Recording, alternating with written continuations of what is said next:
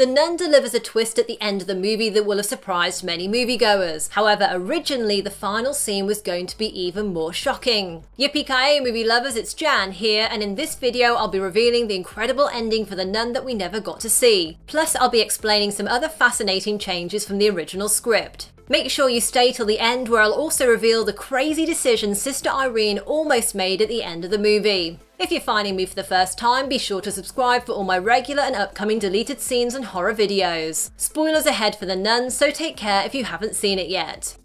As I talked about in my Ending Explained video, the big reveal at the very end of The Nun is that Frenchie is actually Maurice, the French-Canadian farmer whose exorcism Lorraine and Ed Warren discussed in the first Conjuring. The scene is mostly a replay of the Warrens witnessing Maurice's attempted exorcism, with an added quick reveal that Valak possessed Frenchie during the showdown at the abbey, and that this is how Lorraine saw that horrifying vision of Valak. But the original ending as laid out in the January 2017 script for The Nun was even more dramatic. This alternate ending is set in a small town in Massachusetts, USA, after the events of The Nun. The scene begins with the sound of a woman screaming and pleading for her life. A shotgun blasts her arm off, and then there's a kill shot to her head. The scene reveals the killer is Frenchie, aka Maurice, who's sweating and has the look of a man possessed. Maurice sits down and pulls up his t-shirt, revealing upside-down crosses bulging out of his body, and his eyes start to bleed. There's a pounding on the front door of the house, which Maurice ignores as he tries to shoot himself. However, his gun fails, and then Ed and Lorraine Warren burst through the door together with a priest. They see Maurice covered in his wife's blood, and a horrified Lorraine looks across the room at a mirror. But instead of seeing Maurice's reflection, she sees Valak staring back at her.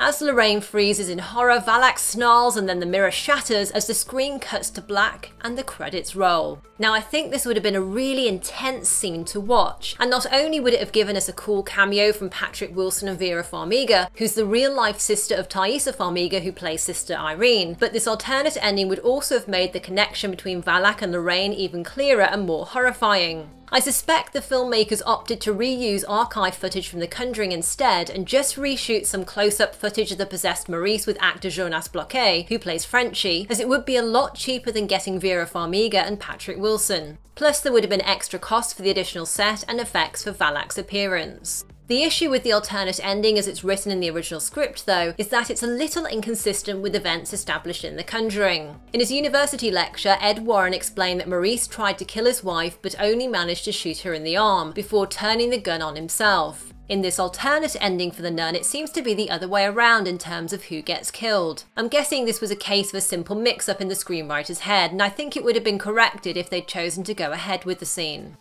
Another big difference in the original ending is that Frenchie was going to be infected via the snake-tongued Daniel. Daniel is the boy that died when Father Burke tried to exorcise him, and in the earlier script, Daniel was going to be a winged demon. In that screenplay, both Sister Irene and Father Burke would have witnessed the winged demon boy vomit a snake into Frenchie's mouth. The alternate script made it clear that the winged demon boy was one of the several forms that Valak takes in the movie, and showing Frenchie's possession by Valak in this way before we see the demon get sent back to hell would have cleared up some confusion about whether it's really Valak inside Frenchie. Sister Irene and Father Burke would also have seen the upside-down crosses immediately appearing under Frenchie's skin and his eyes turning demonic. Frenchie would also have attacked them during the final fight, before disappearing and not being seen again in the movie until that scene where he kills his wife. Jonas Bloquet said that Frenchie's role in the film was changed after test audiences reacted well to his character, and the filmmakers decided to give him a more heroic part. By the way, that original look for the demon boy Daniel was a deliberate nod to descriptions of Valak's appearance in the 17th century book of magic, The Lesser Key of Solomon.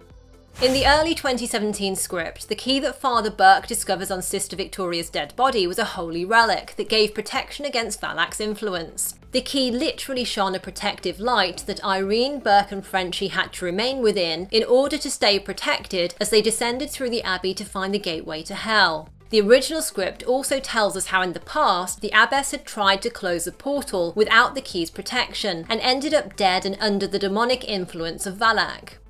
An interesting addition to the final movie, which wasn't in the original script, is the use of the blood of Christ to send Valak back to hell. In the original story, the demon's defeat didn't feature any holy blood. Instead, it involved Father Burke using Valak's name to gain dominion over him, and send him back to hell in a very similar way to how Lorraine cast the demon back at the end of The Conjuring 2. The thing with that choice is that it may have felt too repetitive, whereas having Irene spit holy blood all over Valak instead was a nice tie-in with how the locals in the village always spat whenever the abbey was mentioned in order to ward off evil.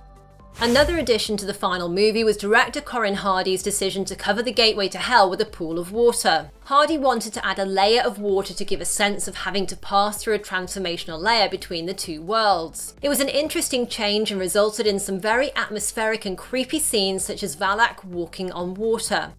The twist that the abbey's nuns were dead all along is only revealed in the visually impressive scene in the chapel where Irene keeps a prayer vigil with a group of nuns in order to hold back Valak. In the original script, the reveal is not quite as spectacular, although the twist is probably clearer. The scene simply involves Irene talking to several nuns in the room, after which Frenchie and Burke arrive and Irene discovers nobody was actually there with her. There were also additional scenes where Irene, Burke and Frenchie discovered the bodies of dead tortured nuns as they descended deeper into the abbey, which would have been more obvious evidence than we get in the final film that all the nuns had been killed before Irene and Burke arrived. By the way, if you're interested in learning more about exactly how the twist worked and how it was foreshadowed, check out my twist and ending explained video.